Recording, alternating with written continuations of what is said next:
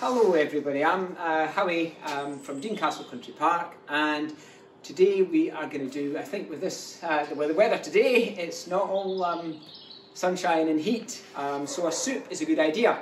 And we're going to use a plant I really associate. I think everybody will associate this plant, come into camera again, come into shot, with Castle Country Park, and it is wild garlic, and amongst them there are a few flower buds. The flowers, when they do come up, will be beautiful little star white six-petaled flowers. Another plant we're going to put in this soup to give it a bit of zing will be the much maligned nettle. And of course I don't have to show you nettles close up, you know all about those. What we're going to do, of course, let's get a bit of butter in our pan. So just a chunk of about that size, nice and healthy. And then let's hope our outdoor burner doesn't let us down. There we are. That's us. Our butter should be melting away now. Just a few things to say. Obviously you're thinking, oh, am I allowed to pick these plants in the wild? Well, there's an act almost as old as me from 1981, the Wildlife and Countryside Act. All it prohibits you from doing, it prohibits you from lifting, the whole plant. Don't uproot the plant. You're allowed to take the leaves, just take what you need though. For this soup, all we're looking at are two sort of handfuls of wild garlic. I'm being brave here. 2 handfuls of nettles. And nettles are an amazing plant. They've packed full of vitamins A, vitamin C, also very, very useful. During the war they used the dye colour from them to dye the camouflage netting. Right, my butter is starting to melt. See if I can turn this up any further. Then what you do is you take your 2 handfuls, 1,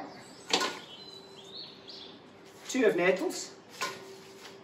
What you can do, you can chop these up. My colleague Christine's going to be chopping some up finely later on, but what I can do is just tear these into the pot. Again, about 2 handfuls of the wild garlic.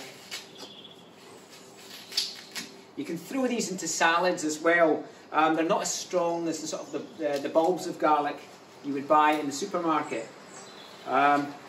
With nettles, you can use nettles for pretty much anything. You would use spinach, of course, apart from salad. Raw nettles is a no-no, but when you cook them, it takes that sting away. We're starting to get a sizzle here, don't know if you can hear that.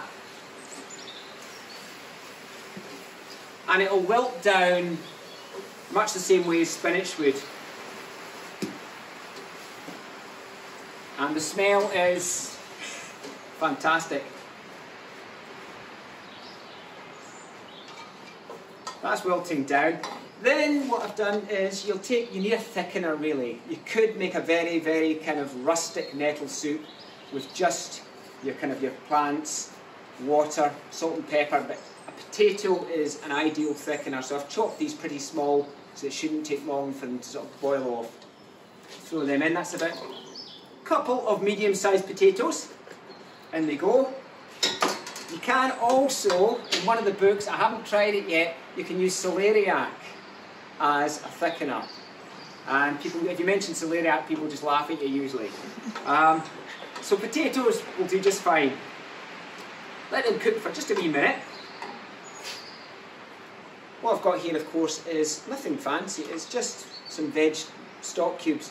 You could use other stock cubes. I'm using veg because in that way you can offer this soup to everyone. They suggest, or should I say, Richard Maybe, great famous food forager, suggests a litre of stock. You look at the packet of the stock, I think they just want you to use more stock cubes. They suggest 5 cubes for a litre. I've only used 3. I don't want it to overtake the taste of the nettles and the wild garlic. So I'm going to add maybe about 800 millilitres of this, save a wee bit, because I don't want my soup to be too sort of runny, and if it's too thick, you can just put the stock in later.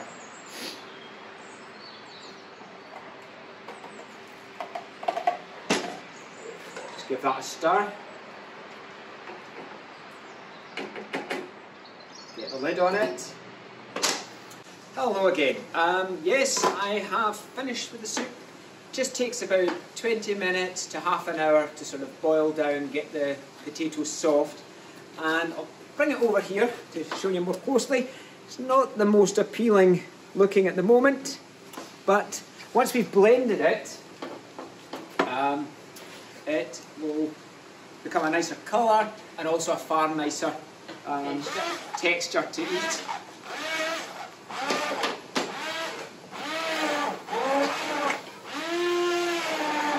And I've also, you've noticed maybe on the desk there, we've got some Creme Fraiche, which is a lovely wee addition. A wee splodge of that on top, soured cream.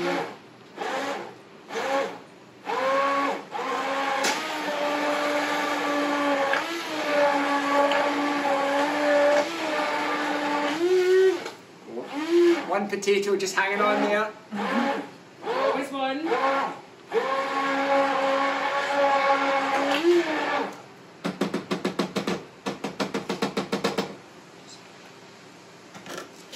Okay, a moment of truth. I'll pour some into a bowl here. There we are.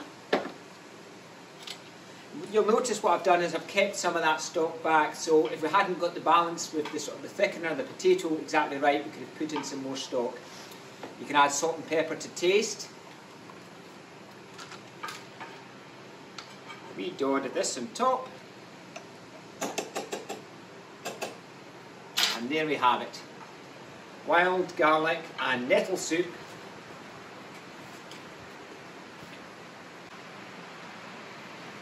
Got my spoon here. Swirl in that cream.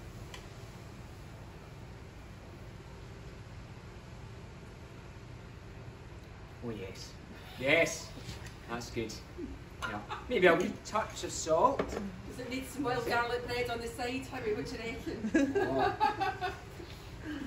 Yes, the wild garlic bread is lovely, but just another wee taste. Well, you could even garnish with a wee bit of fresh garlic on the top.